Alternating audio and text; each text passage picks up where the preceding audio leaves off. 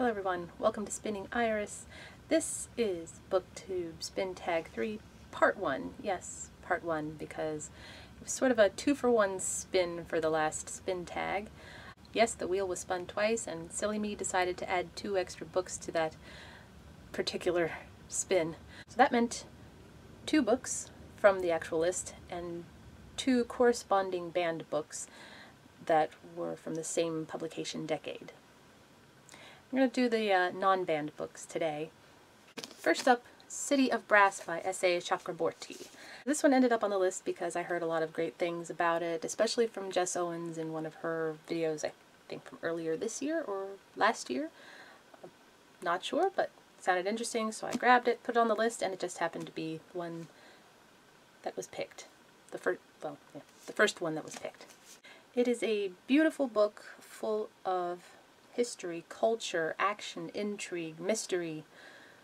In fact, it's almost too much in history and the intrigue and some of the culture. I'm not even sure what the overarching story is supposed to be, aside from the main character Nari discovering that there's more to her healing gifts than she initially thought, and that the world is more magical and more diverse than she realized.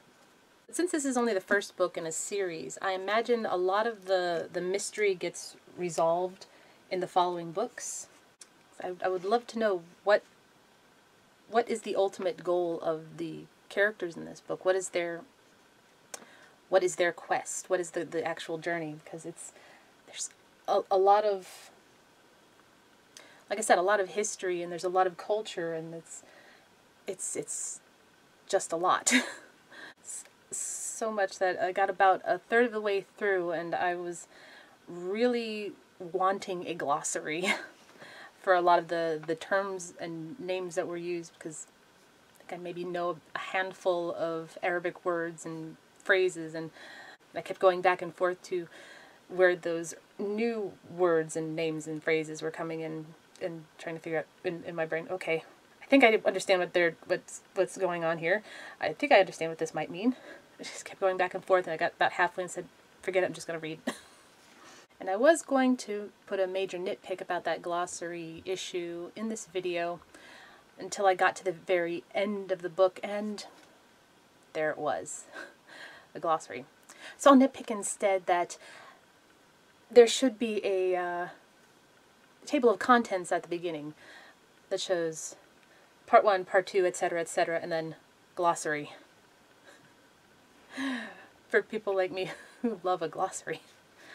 Or just put the glossary at the beginning. I mean, I've read another fantasy series where the author did put the glossary at the beginning. It's a little easier to go back and forth from where you're reading to the beginning than it is to the end. I like the main characters, Nari and Ali, even with what's going on around them isn't entirely clear. I'm wondering if we the readers are meant to actually like the character Dara, because at the beginning he is interesting and there's a bit of sympathy there. Then as the story goes on, he kind of becomes not that likable, and at the end I'm kind of glad what happens to him, sort of. I also like that there's a map included in this. Just one more nitpick. I would like to see maybe a little more detail on the map.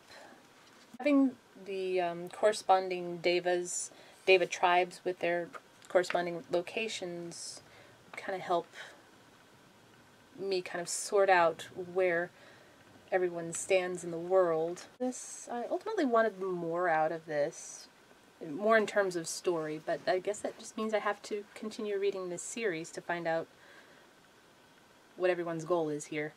There's a really good line in here about Nari stabbing Dara with his own knife. I don't think I marked it in here, but I remember that, getting a good giggle out of it. So much going on here. It is a beautiful book, and I do recommend reading it. Just for anybody going into it, glossary's at the end, it's not at the beginning. So yes, a good pick from the spin tag, for spin tag number 3. That's all I have for City of Brass. And it's the end of Part 1. Don't forget to like, comment, subscribe if you want. I'll see you in the next one for Part 2. Take care. Bye.